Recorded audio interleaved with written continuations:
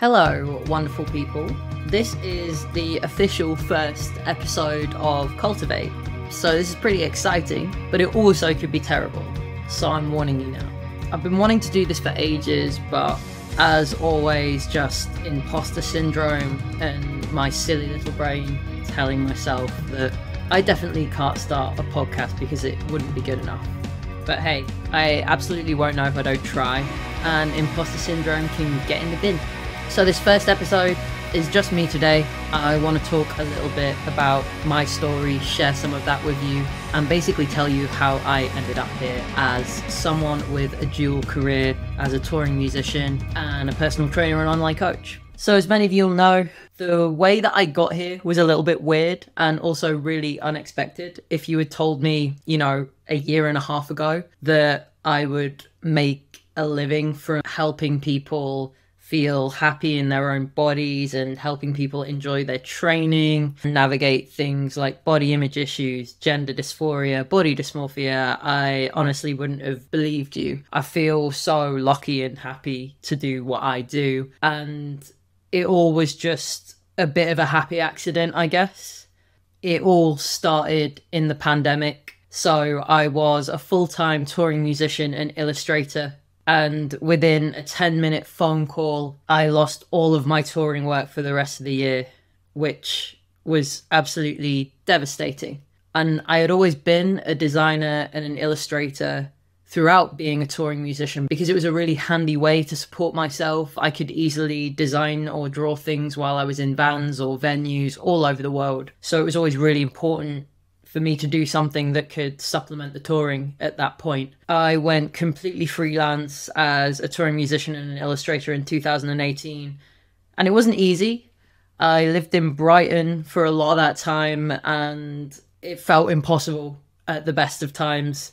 With the design and illustration, I felt like I went into that industry because it was something I could do. I fell into it completely by accident. I always loved art and drawing. I designed my own band's merch and album covers because we never had the budget to outsource that stuff to other people who would do a way better job of it.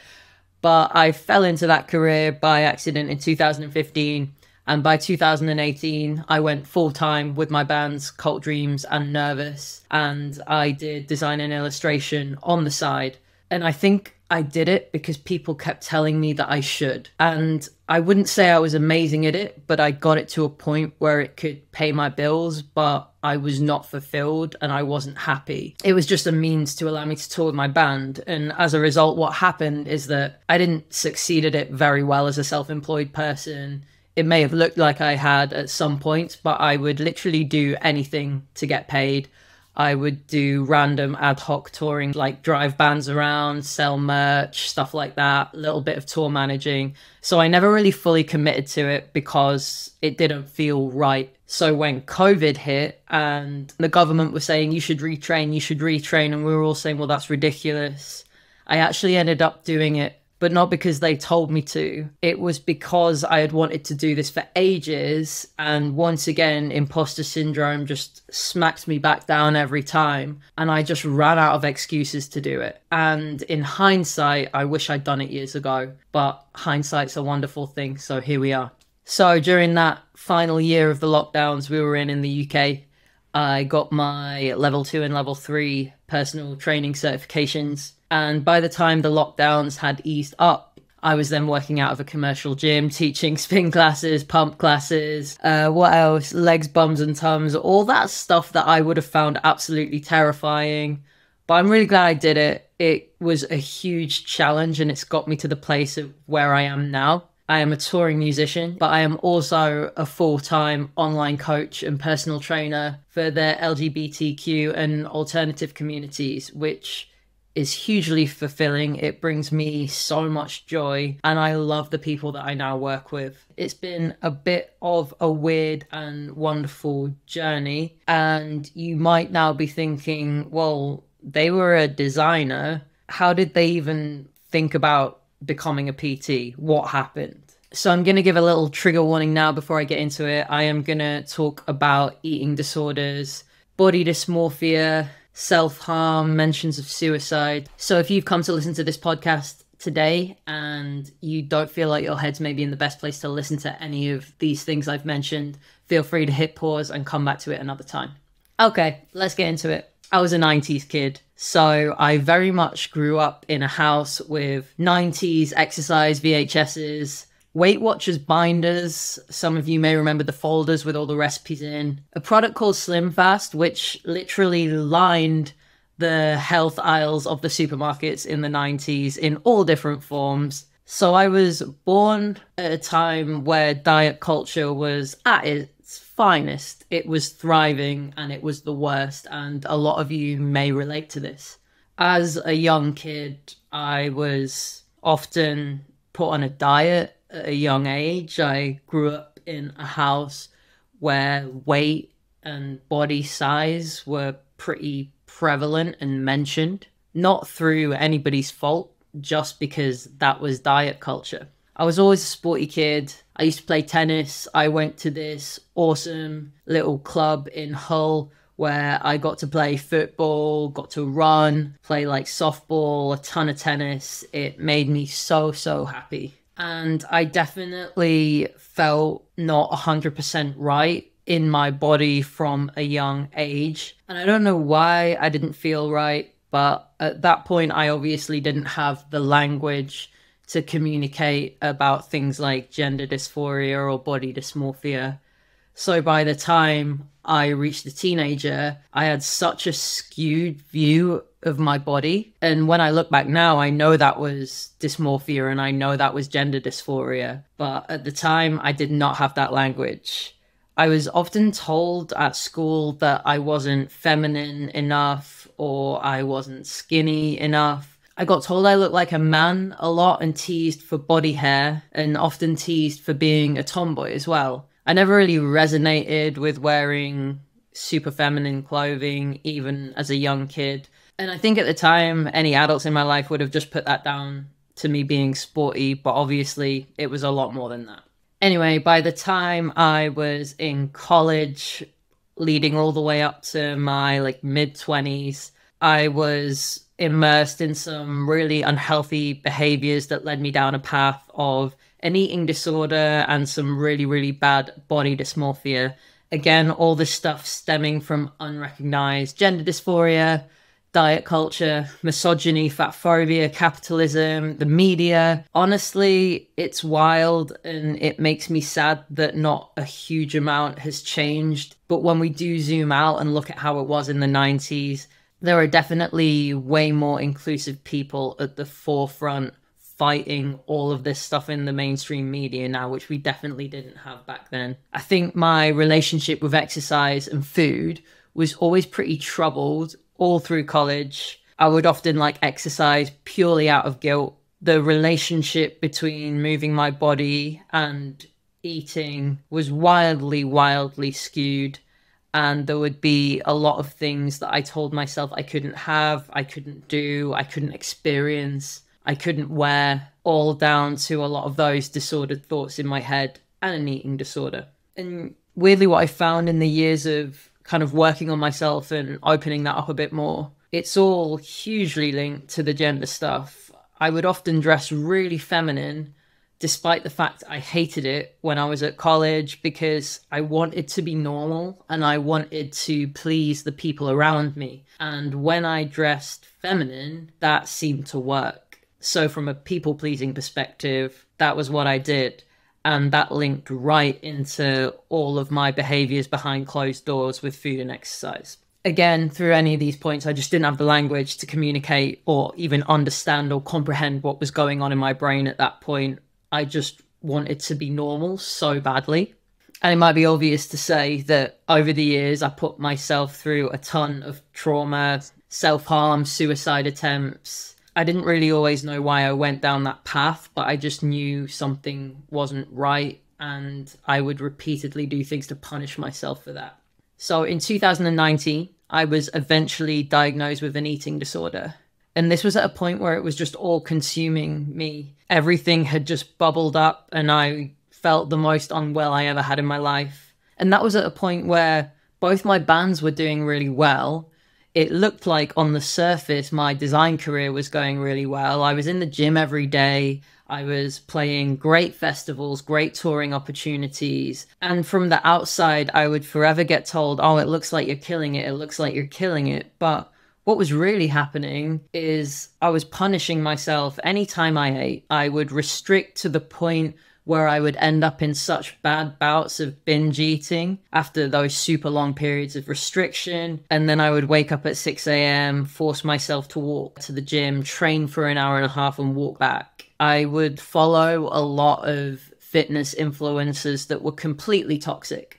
And I didn't think they were toxic at the time. I just thought that was how it had to be. And this wasn't even that long ago. This was all going on between about 2017 to 2019. So this is fairly recent when we think about it. But I found all these fitness influencers who I thought that I should be like. If I want to be a person that trains and that has this aesthetically pleasing appearance and body, this is who I need to be like. And these were all straight, female, cisgender fitness influencers. I was never going to be like them, no matter how hard I try. And that was just constantly eating me up because they were always the goal. And no matter what I did, I couldn't get there. And at the time, I didn't realize how bad this had got. And it took that eating disorder diagnosis to make me question so much of that. And it didn't all come at once either. I feel like over a good 2-3 years, I was slowly picking apart all these behaviors that I thought were totally normal for someone and actually realizing that everything that I was doing to myself was hugely detrimental and I was really, really unwell. It took me like 3 years to recover from all of that and get everything into a place where I felt like I was in control of myself again. I had therapy and I also listened to a huge amount of podcasts by inclusive health professionals, lots of health at every size creators, lots of fat activists, lots of people in the fitness space that were not those cis white female fitness influencers that were preaching a lot of disordered behavior on their various channels. Now, this isn't me saying that every straight cis fitness influencer is problematic, because they're absolutely not. But all the ones I seemed to dig out were, and the ones that the algorithm sent my way absolutely were. And if I came across them now, or if I knew one of the clients that I coach was consuming their content and it was making them feel as bad as it was making me feel, I would be hugely concerned. And I would instantly recommend a ton of other content creators that would bring so much more joy and used inclusive and way more healthy practices. I was basically put on a list to go to an eating disorder clinic, and it was an NHS waiting list. But I really, really needed the help then. So I left it about 6 months and heard nothing. And then I found a low-income therapist that absolutely changed my life. They specialized in eating disorders, depression, anxiety, and it gave me the space to work through absolutely everything. And it might have been that the ED clinic was great for dealing with the eating disorder side of things, but I definitely realized that what I needed more than anything was that therapy and to do my own work outside of that. And I was finally putting myself first for the first time, which I had never done. And I worked super relentlessly on my own well-being at that point. And I say this with a huge amount of privilege because I was a freelance designer and musician, so I was in charge of my own schedule a lot of the time. And being on tour with all of this swirling around my head constantly was so hard. It felt absolutely impossible sometimes. However, if I hadn't have had the privilege of being self-employed and freelance, I wouldn't have had access to this low-income therapist that I went to in the middle of a weekday once a week, you know? So I'm so grateful for that. So with the help of that therapy, me doing all my own self-discovery, discovering inclusive fitness content, reading about eating disorder recovery, doing all of that, exploring all of that in my own way, I got to a point after a few years where I was so much more balanced and neutral towards things like food, body image, and exercise. There was so much more balance there. And I still moved my body at that point because I enjoyed it. I lifted weights and I ran and I ate well because I felt good, but I also wasn't doing that hard restriction. So it took years for that to land. And obviously if I'd been able to afford a coach, then that probably would have happened super quick. But I truly believe I probably needed all that time to get there myself as well. So as soon as I felt like I was at that point where I was in eating disorder recovery, a lot of my gender issues came up. And it was almost like I cleared this little space in my head. And then all of my kind of unaddressed gender issues were like, oh, hey, we're going to move into that space. Thanks a lot. But that was actually easier to work through coming out of ED recovery because I finally had a ton of clarity with that stuff.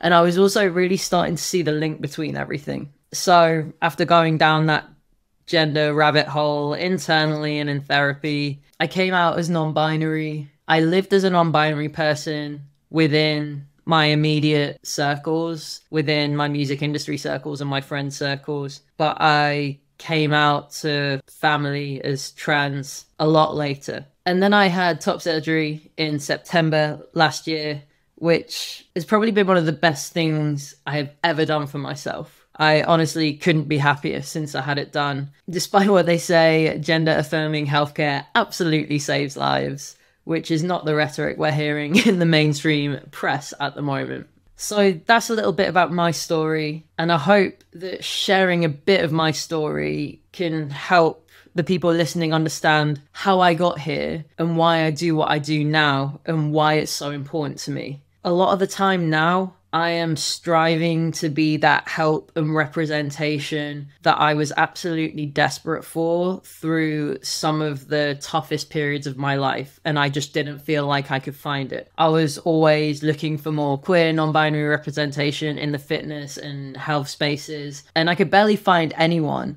So of course, the second I expressed this, I was often just told, well, you go and do it then. And obviously that is not ever as easy as anyone makes out, but I am finally here, and I do feel like I've made a bit of a dent of that in the last year, and I'm super excited to make more of this stuff for you all. Getting to this point has felt like just the biggest, most mentally challenging climb I've ever had to do. But I am at a point where I absolutely love my dual career. I love making music. I love running Fuzz Culture Club and CULTIV8 and helping people in a way that's free from toxic diet culture, toxic fitness culture. And personally, I've finally reached that point where I live authentically and not to please other people. And I still often struggle with that day to day, don't get me wrong, but it has definitely been the most transformative 3 to 6 years of my life. I'll tell you that much. So that's a wrap on episode 1. A little bit about me, where I came from, how I got here. I hope you all have an awesome day, whatever you're doing, wherever you are. As always, you can find me on Instagram and TikTok at Fuzz Culture Club. And if you want more information about working with me on my one-to-one coaching plan or joining my CULTIV8 group coaching program, just head to my website, fuzzcultureclub.com. I'm going to love you and leave you now. I'll see you in the next one.